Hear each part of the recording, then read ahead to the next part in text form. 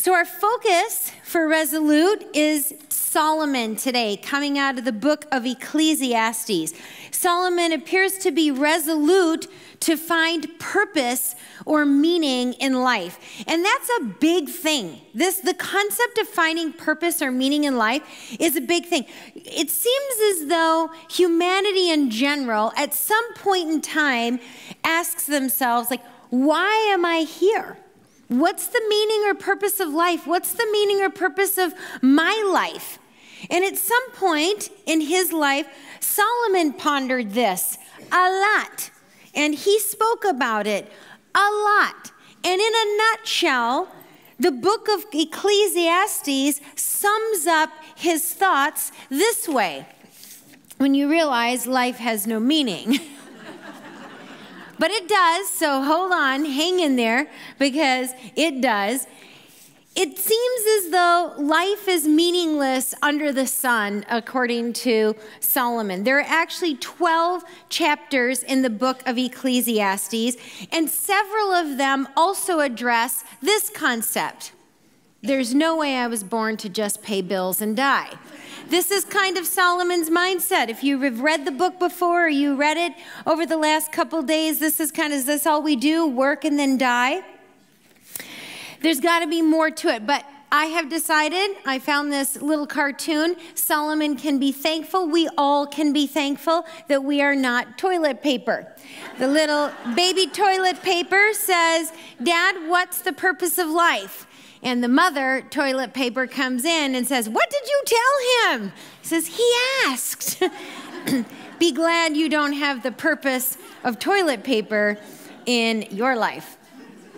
But aside from the purpose of toilet paper, we all were created with a purpose and for a purpose. We are not here by accident. We aren't random acts or masses of matter that just inexplicably formed with no meaning or purpose other than to just exist and then die.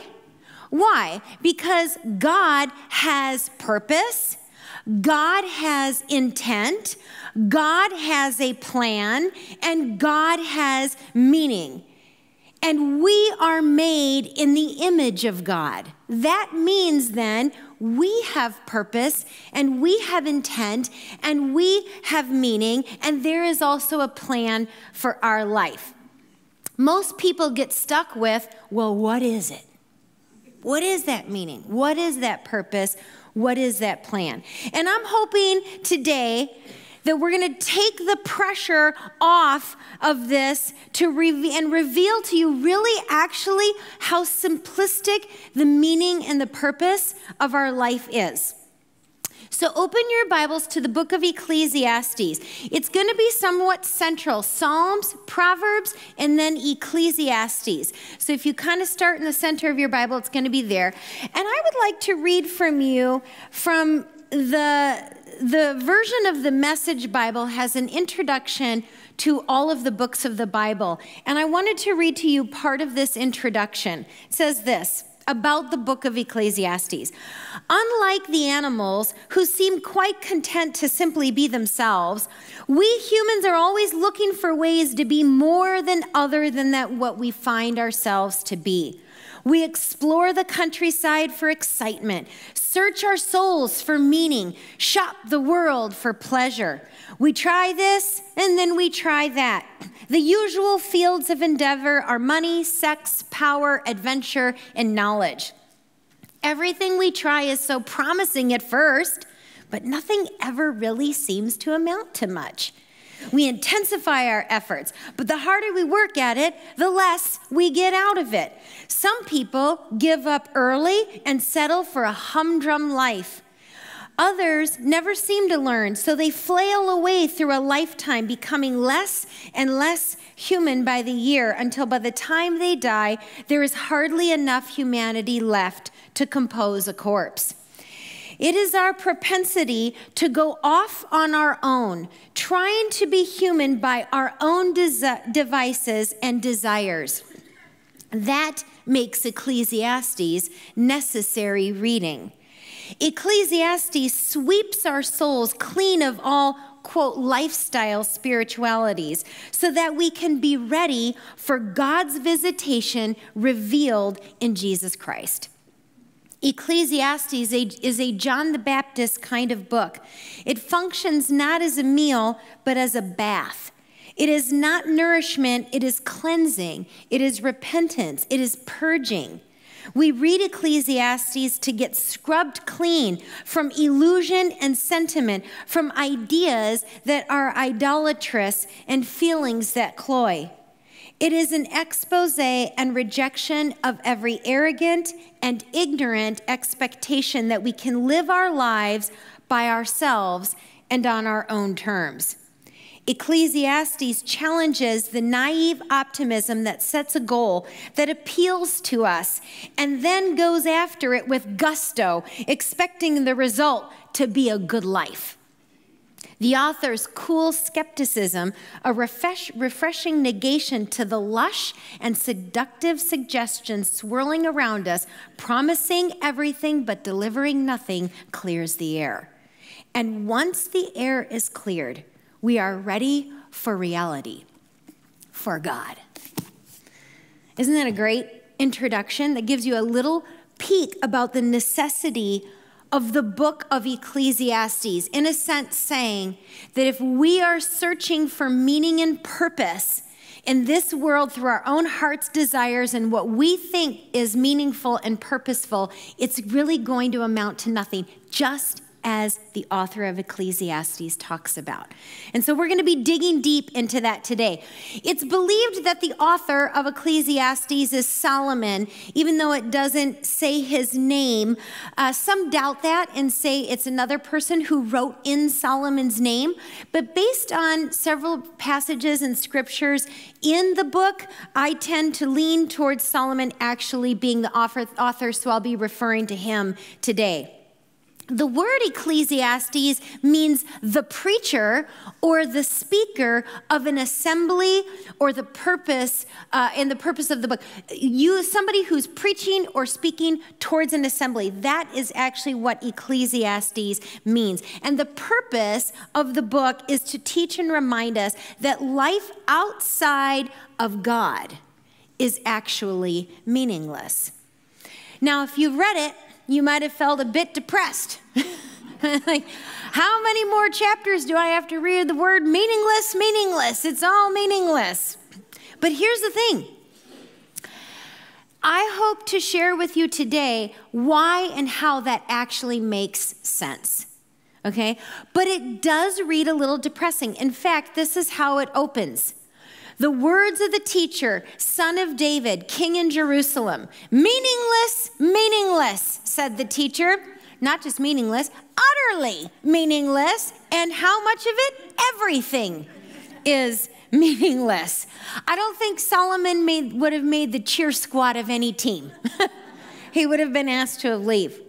I'd like to tell you that the book kind of picks up and cheers up, but it really doesn't. It speaks to the reality of a very self-absorbed, self-focused, selfish life. And ultimately, that has no meaning or purpose for all of us. Let me give you just an overview, a quick overview of the book. In chapter 1, this continues on and speaks of the monotony of life. In chapter 2, the author searches for happiness and purpose under the sun and really concludes with all of that is meaningless. We're going to spend time there today.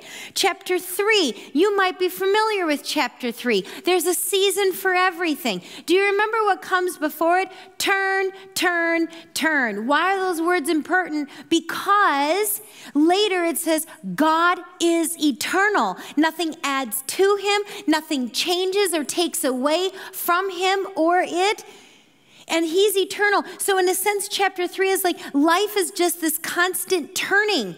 Things come and things go. We do this, we do that. And it's sort of like this hamster wheel idea. But God is eternal. He's the same. He's consistent. He actually doesn't turn. He doesn't change. He is the one that we can count on. So we see a glimpse of kind of hope in God, a glimpse of Solomon, a glimpse of the author, shifting his focus a little bit in the eternal in chapter 3. But chapter 4, it goes on to speak of the social evils apart from the faith. All of that too is meaningless. Chapter 5 is the meaninglessness of riches. So just use them. Spend your money, eat, drink, and be merry and enjoy life. Chapter 6, the meaninglessness of a long life. Why be here? It's so toilsome. It's so hard. What's the purpose of a long life? Chapter 7 is a series of wise sayings, very much like Proverbs. Chapter 8, the uncertainty of life and truth. Really, in chapter 8, you have no control over the day you're going to die. What's the point? Chapter 9, he speaks of the indiscriminatory nature of the righteous and the wicked. I don't care how good you are. I don't care how awful you are. We're all going to the grave. Chapter 10, more wise sayings and the contrast between wisdom and folly. Chapter 11, he offers advice on generosity and to the young. And chapter 12, he describes old age, and then in his final words in his conclusion, he stops thinking about the concept of under the sun, and he encourages us to look to the eternal, and he closes a statement with what I would consider the purpose of life. And so we will get there. Okay? Hang on, we will get there. Now that's just an overview. If you didn't get a chance to read it, I encourage you to read that this week. We're going to sit and focus our time today where Solomon searched for purpose, and what did he find? The last 6 verses of chapter 1, this is what we read. As Solomon searched for purpose in wisdom. He's looking for it in wisdom. Ecclesiastes 1, chapter 12. I, the teacher, was king over Israel and Jerusalem. I devoted myself to study and to explore by wisdom all that is done under heaven. What a heavy burden God has laid on men. I have seen all these things that are done under the sun. All of them are meaningless, a chasing after the wind. What is twisted cannot be straightened. What is lacking cannot be counted. I thought to myself, look, I've grown and increased in wisdom more than anyone who has ruled over Jerusalem before me. I've experienced much of wisdom and knowledge. And then I applied myself to the understanding of wisdom and also of madness and folly. But I learned that this too is a chasing after the wind. For with much wisdom comes much sorrow. The more knowledge, the more grief. Anybody else want to curl up and go back to bed? So let's understand this a little bit more. This term under the sun or under heaven is used several times throughout this whole book. And it's really a way of looking at the world with no eternal perspective. Wisdom here is wisdom of the world. In a sense, what does the world say is wise? What is culture telling us is smart? What are all the secular self-help books telling us we should or shouldn't do? This is the wisdom that we're speaking of. What is the current culture promoting for you in order for you to live a meaningful and purposeful life? And this wisdom that the teacher is speaking of, he's likely been well-read of it or well-versed in it. He likely keeps up with cultural affairs and even suggestions. He speaks to the intellect and the learned, the philosophers, the educators of his time. He knows things. He says, like, I developed my life to the study and understanding of all of these things. All of these things under the sun. All of these things that are earthly related. All of these things that the world considers wisdom, I've read and learned all about them. And what does he conclude? Really, it doesn't matter how much you know, how much you've read, how many conferences you've attended or gone to, how wide your circle is of knowledge of people. There is no way, he says, there's no way to straighten what is twisted and count what is lacking. Meaning, there's no way for us under the sun in our own wisdom, in our own knowledge, and cultural's way of speaking to figure out all of life's unanswered questions. Life is twisty. It doesn't make sense. It's not always fair.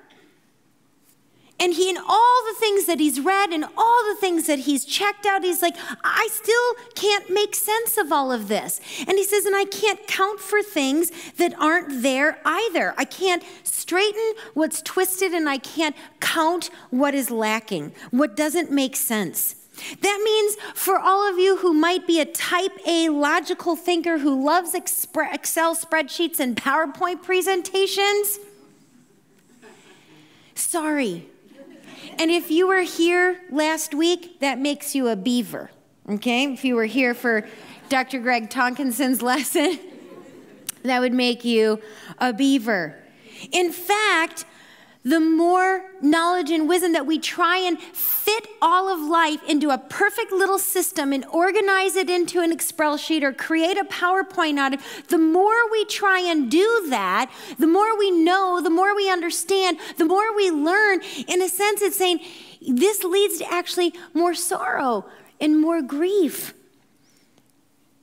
Knowledge is power, without question. There's nothing wrong with getting educated. But sometimes ignorance is bliss. I find it fascinating that in a world where there are hundreds and thousands of books and articles on self-help, that the anxiety, the depression, and the suicide rates continue to rise. Doesn't that put a question mark in your mind as well? If this is the answer, if learning all about the world has to say about wisdom of what's under the sun is actually the answer to find meaning and purpose in your life, why do we have more depression, more anxiety, and more suicide? Perhaps, maybe perhaps, this horizontal, and I don't even know if it's horizontal anymore. I think it's just one cent. We're turning our cameras this way. And we're pointing it all on self. And perhaps that view of the meaning and purpose of life is actually indeed a chasing after the wind. The second thing Solomon searches for is pleasure. He says in Ecclesiastes 2, verse 1 through 3, I thought in my heart, come now, I will test you with pleasure to find out what is good. But that also proved to be meaningless. Laughter, I said, is foolish, and what does pleasure accomplish? I tried cheering myself with wine and embracing folly, and my mind still guiding me with wisdom. I wanted to see what was worthwhile for men to do under heaven during the few days of their life. Let me summarize this for you in today's modern day language. He partied a lot and got drunk and did stupid things. This word laughter is actually not funny, ha-ha, the way we think of laughter. It actually speaks of partying. So for Solomon, it was always 5 o'clock somewhere. It was New Year's Eve. It was Cinco de Mayo. It was his birthday. It was any reason any of us have a reason to fulfill the pleasures or the desires of the heart, to test and see, is this good? Is this actually fun? Does this bring me fulfillment? Do I like better? Is my life more meaningful when I engage in all the pleasures of the world like this? Do you notice the words highlighted here, heart, myself, and mind? These are all the same word in the Hebrew language, lib, meaning the inner self, the soul, or the heart. You know what it literally said when I looked up this word? Where resolution resides, determination, the will.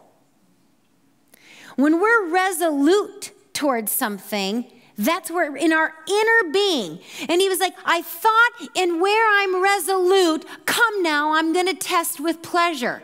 I was trying to cheer my inner self, my inner resolution with wine and drunkenness and folly and partying. We'll find out the result of that in just a minute. The text goes on to say, he searched for purpose in accomplishments. Verses 4 through 6, I undertook great projects. I built houses for myself and planted vineyards. I made gardens and parks and planted all kinds of fruits and trees in them.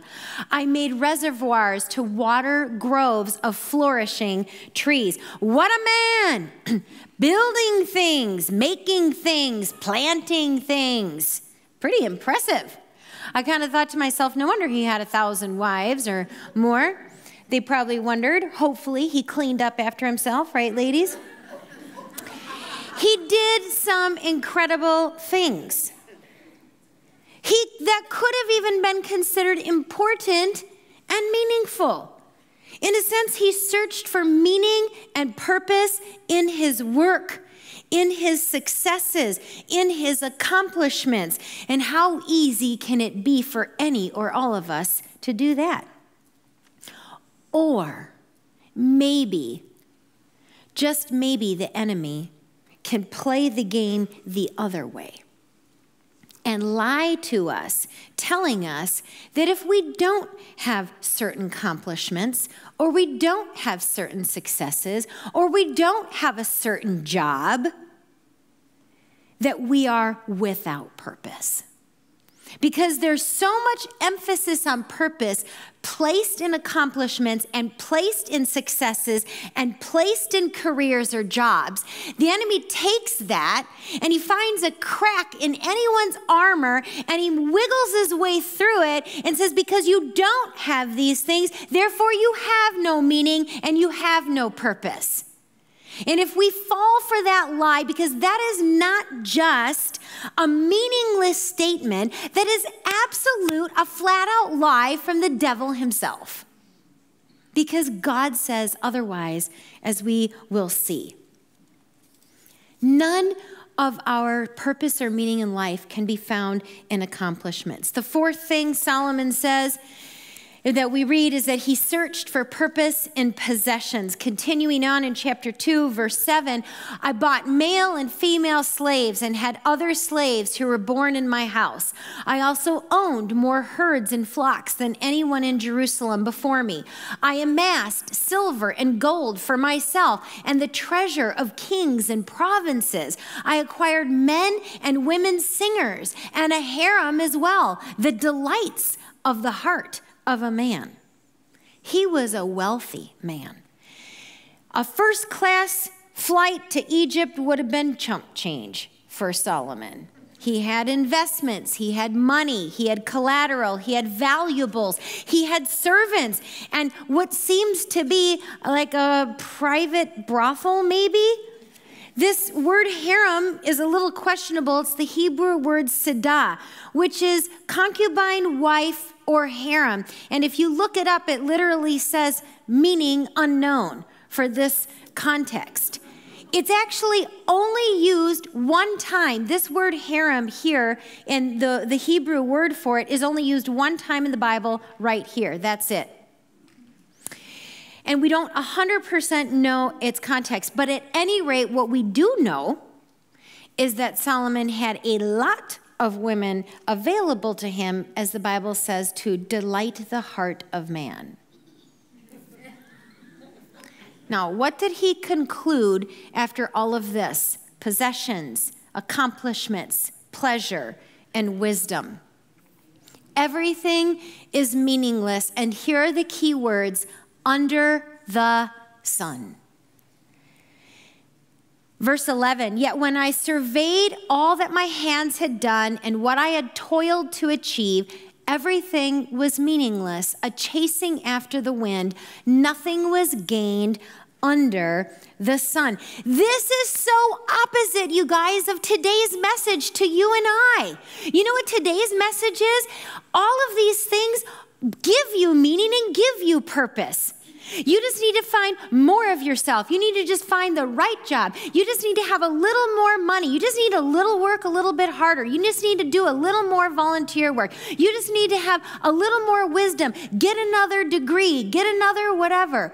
Then you'll have meaning and then you'll have purpose. And what the teacher, the author of Ecclesiastes, Solomon says was, I did all that, and guess what the conclusion was? Things with an earthly perspective under the sun is a chasing after the wind and meaningless. Now, I want to clarify something. You can feel as though you don't have meaning and purpose in your life and actually still somewhat enjoy your life. There are plenty of people who go around enjoying their lives. They travel, they see things of the world, they have experiences. And yet somewhere in them, they're still like, I just don't know why I'm here. But they're still eating, drinking, being merry, and enjoying the people around them. So purpose and meaning doesn't always connect with what we see on the outside of someone's experiences or happiness or the way they're living their life. And we're talking today specifically about the meaning and the purpose of life. What he's saying is we cannot find meaning and purpose with this earthly perspective. So I appreciate Ecclesiastes being depressive. Praise God that it's depressive, that we don't find our meaning and our purpose in ourselves and our money and our possessions and in our accomplishments. Thank God for that. Because Jesus Christ is bigger than all of that. Now, we may still have troubles, of course. Once you find your purpose and meaning in life doesn't mean you're not going to have any troubles in life. But praise God, Jesus says you'll have troubles in this life, but take heart, what? I have overcome the world. We have that. When we are only looking through this earthly lens, through a worldly lens, then everything we have and everything we do when it relates to meaning and purpose is just a chasing after the wind. Yep. We can eat, drink, and be merry in our life and in our existence. But if we want true meaning and purpose, it won't fulfill. It won't fulfill that. Really what it's saying is in your meaningless existence, you might just have a little bit better of a time. But you're not going to find purpose and meaning. If life has no meaning and purpose, the attitude here is might as well just live it and enjoy it. But here's the thing, life does have meaning, and it does have purpose. Remember, you're created with and for a purpose. Why? We actually have this desire in our heart that needs to be filled with something that validates why we are here and why we exist. You can go around as happy, eat, drink, and be merry as you want, but if you don't know why you're here and why your life has meaning, it will constantly haunt you. You will be thinking about it all the time. There's kind of this desire, what some would call a hole filled in our heart that needs to validate why we exist. When Adam and Eve were created, they naturally lived out their purpose fully in walking with God and worshiping God and being in relationship with God. They didn't ask after they were created, what's my purpose? Why are we here, Eve? Do you know? They just naturally lived it out in fellowship with God. That was why they were created, to be in fellowship with their Creator. And then sin entered the world. And after sin entered the world, the heart's desire became marred. The image of God had been tainted. We are all still created in the image of God, but sin has stained what was once pure. And as a result, humanity began searching for purpose in possessions and accomplishments and pleasure and education and knowledge. And we've left God out of it, and we've focused on things under the sun. And then ever since then, we're asking, why am I here? What is my purpose in life? And why has it become such a burden and seems so hard to figure out? Our purpose in life is only found when shifting our focus from earthly to eternal. This book, like I said, of Ecclesiastes, in a sense, it makes sense that it's depressing because the perspective and the lens is on under the sun. It's on an earthly view. But what feels weird if you are a believer and you have an eternal perspective, you're like, wait a minute, is life meaningless? It's not when you have an eternal perspective. It is when you have an earthly perspective. So that makes sense. There's little hope in anything in life when we only consider things under the sun or of the world. In a sense, we get focused on the wrong things to find our purpose. Right now, currently, I have lost a really important book of mine. I have the book of the Bible, the whole Bible I have in these little tiny individual books. And one of mine is the book of Romans. And Jeff and I studied this book together, so it's just this thick. If you see it, please tell me. But I can't find it, and it's important to me, and it's valuable to me, and I've searched my house up and down, inside out. I've looked through my office. I've opened my backpack 1,000 times. I don't know where it is, and I don't know where else to look for it. But if someone who knows where my book is, or who knew where my book is, were to come up to me and tell me, you should look here, the book is here, I would go look right away. I wouldn't hesitate. I wouldn't question. I would go look and find what was lost that's important to me, that I find valuable. Sin has hidden our purpose and our meaning to life. It has disguised it so we can't see it or find it. And if we keep looking where it's not, we will never find it. I can tell you my book is not at my mom's house. And if I were to go to my mom's house and keep looking there, I'm never going to find it. I at least know it's not there. But God, in his mercy and grace and loving kindness, is the one who knows our purpose and knows the meaning, and he has revealed it to us. So the question is, are we eager and excited and willing to look where God reveals humanity's purpose? Will we look there? He didn't reveal it in money. He didn't reveal it in careers. He didn't reveal it in things or stuff or self-help books of the world. He revealed it in his word, in his book, in his truth. Now, I Googled, how do I find purpose in life? And up popped article after article after article of wisdom under the sun on how to figure out the purpose of life. And they all pretty much said the same thing. 7 things to find your purpose in life, 12 things to get meaning out of life, 15 things for your purpose in life, 10 ways to find your meaning and purpose in life. And when I read them all, they all overlapped.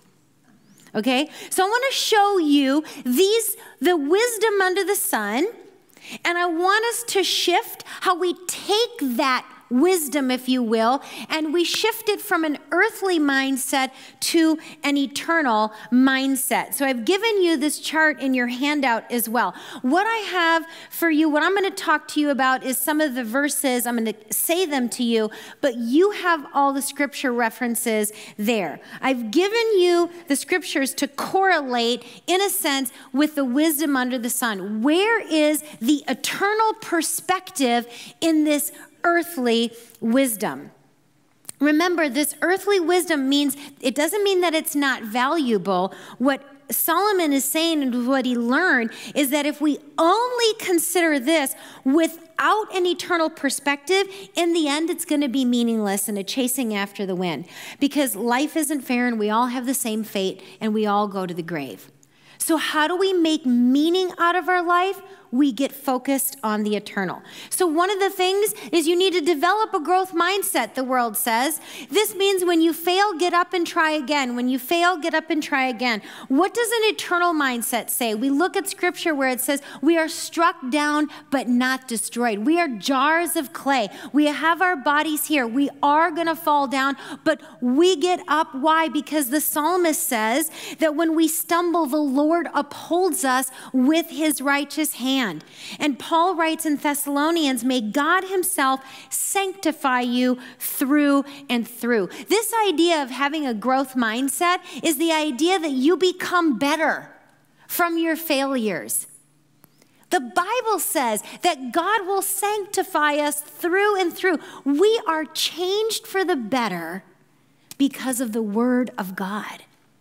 You want to have a growth mindset to understand why you're here a little bit better? Let God sanctify you. Have an eternal perspective. Have a personal vision statement, they say. Guess what our vision statement is as Christians? Love the Lord your God with all your heart, with all your soul, and with all your mind. This comes straight out of Deuteronomy. And guess what? God was the author of vision boards.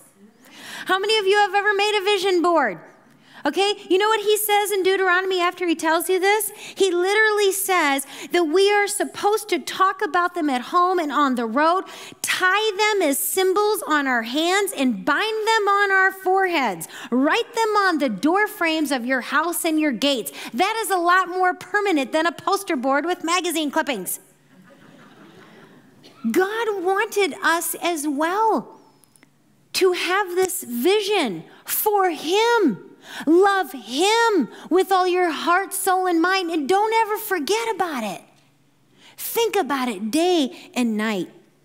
Give back, the world says.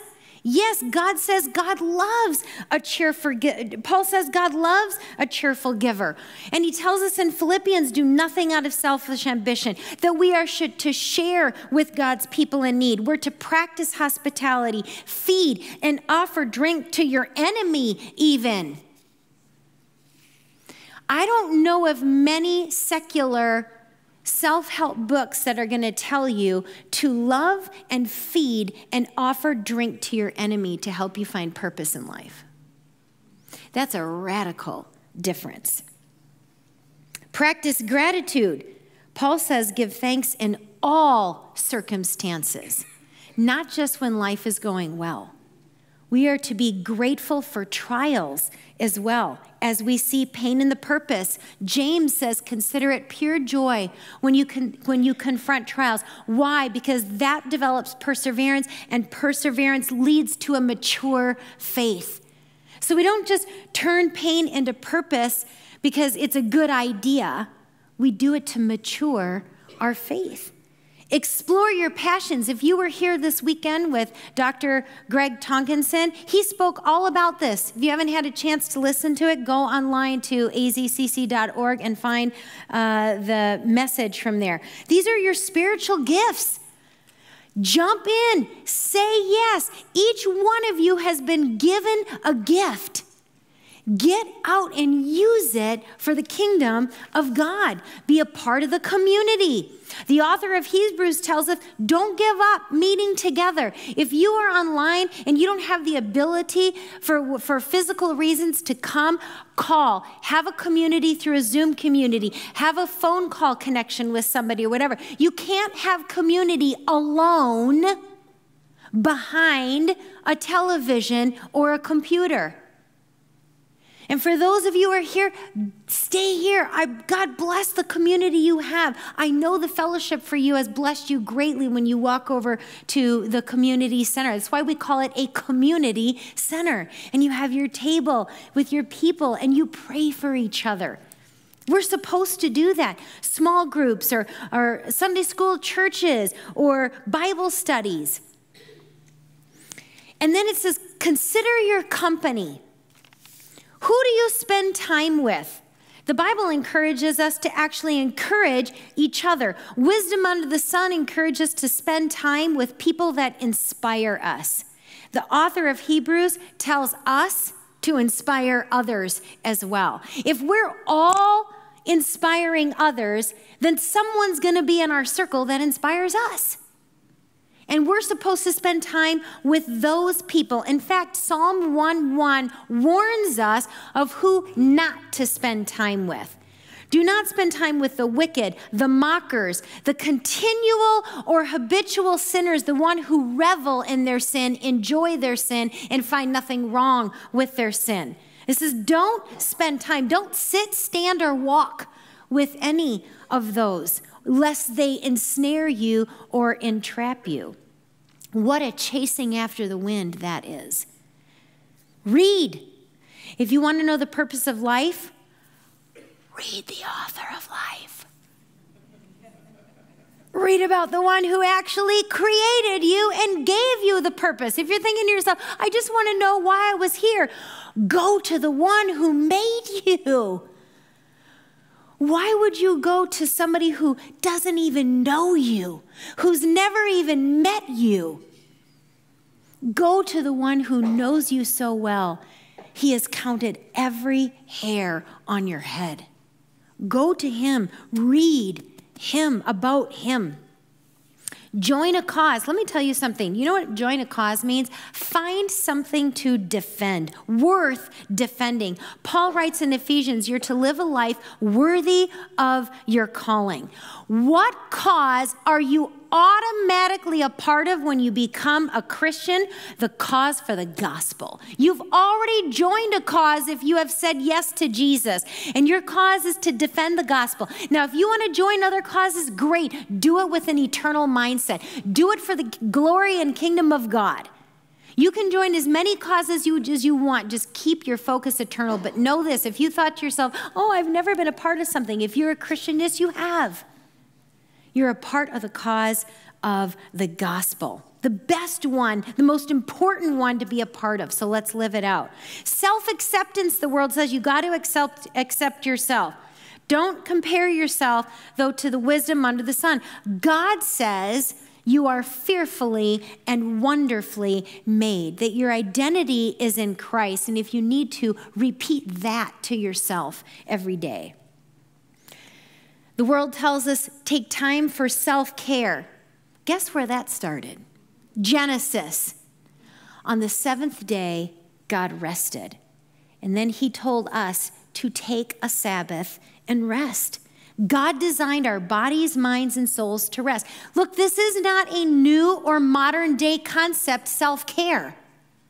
It just went from Sabbath to self-care. People just repackaging it. Do you notice how all of this wisdom under the sun, in a sense, has been borrowed from the Bible?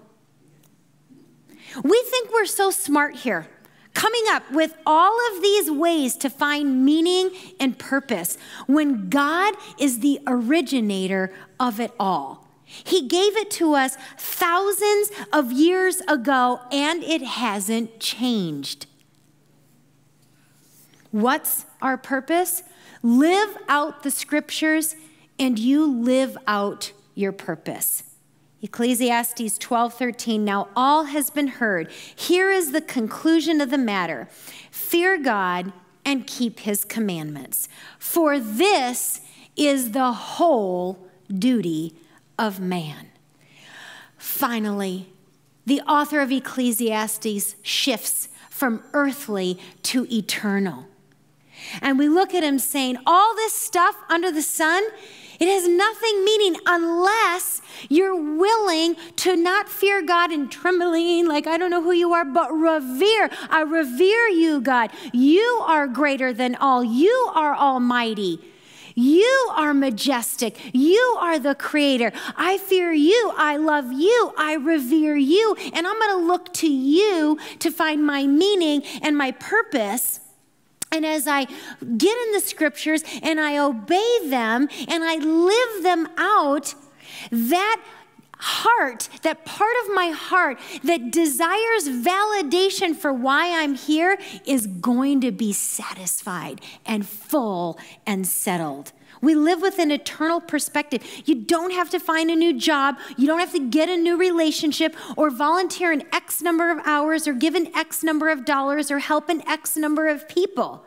There's no system, no checklist, no formula. If we live with wisdom under the sun, perhaps our meaningless life might be okay if you travel enough or have money enough to enjoy certain things. But if we live with an eternal perspective, fearing God and living out the scriptures, we will live with meaning and with purpose. If someone asks you, why are you here? What's your purpose in life? Every Christian should answer, I'm here to live for God.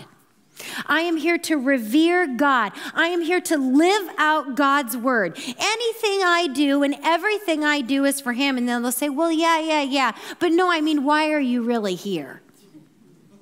Why did God put you here? And you answer, I'm living my purpose. It doesn't matter what I do. If I think my purpose was here to be a mother, live in such a way that I live out the scriptures to be the best mother I can be. If I thought my purpose was here to be the CEO of a company, live and be the best CEO by living out the scriptures to be that best CEO that you can be. Because motherhood can change. Your CEO position can change. But the one thing that is eternal is God. He doesn't change. So every time you and I live out the scriptures, we live in our purpose. That will never change. That stays the same. Life's purpose is so much simpler for the believer. It's live out the scriptures. In your hard time, if your life, remember I said this doesn't promise it's going to have this best, happy, easy life. The way to bring purpose and meaning in any stage of life is to live out the scriptures. Some of you are going through some very, very difficult things in life right now. You want to have meaning and purpose in your most hardest, challenging, difficult time of life, live out the scriptures. And there's your purpose. You and I are here to bring glory to God, to shine a light, to live out his truth. That's why we are put here. And when we do that, nothing, and I mean nothing on this earth can compete with the meaning and purpose of our life. You will have a fulfilled heart, living with an eternal perspective. All these other things Solomon says, maybe or maybe not, they'll give you temporary happiness. But that part of your heart that longs for meaning, it needs an eternal perspective. It was created for an eternal perspective. And just like we read in the opening, it was created for God. And once we push everything else out, we leave room for him to come in and reside. Let's be resolute to live with an eternal perspective. And look at this book and say, yeah, it makes sense that this is depressing. Because until we shift and put our eyes on God, it's going to feel that way. So we can be resolute to shine that light for others as well. Let me close it.